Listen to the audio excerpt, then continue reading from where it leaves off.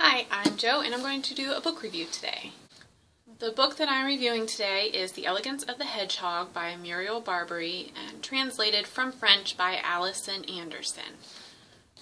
This is the story of an older lady, I think she's in her 50s maybe, and a young teenage girl, she's 12 or 13. They live in the same building. The older lady is the concierge of the building, and they are both struggling against their social status.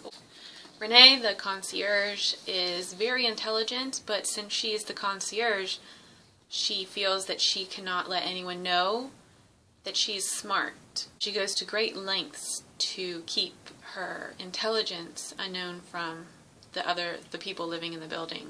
She even has 2 TV sets, and the one near the door that the tenants might hear going in and out plays, like, you know, regular TV shows. And then she has a TV in the back where she watches her intelligent documentaries and whatnot. She even buys liver for her cat every day so that the smell of the liver disguises the good food she's actually cooking for herself. The young girl, Paloma, is very smart, but she knows that if she lets her family know she's as smart as she is, that will cause a great commotion and she'll have a bunch of attention, and she doesn't want that. So both of these characters come from completely different social standings, and they're both very intelligent, yet they dumb themselves down. So eventually, through a string of events happening inside the building, the young girl and the concierge befriend each other, and they kind of let each other know, I'm not dumb.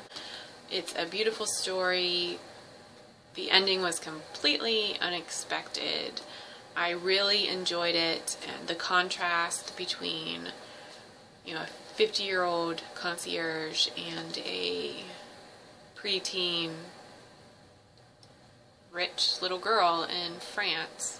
It was interesting, and their stories are told side by side. The chapters kind of alternate between the two, and I really, really enjoyed this book. I highly recommend it.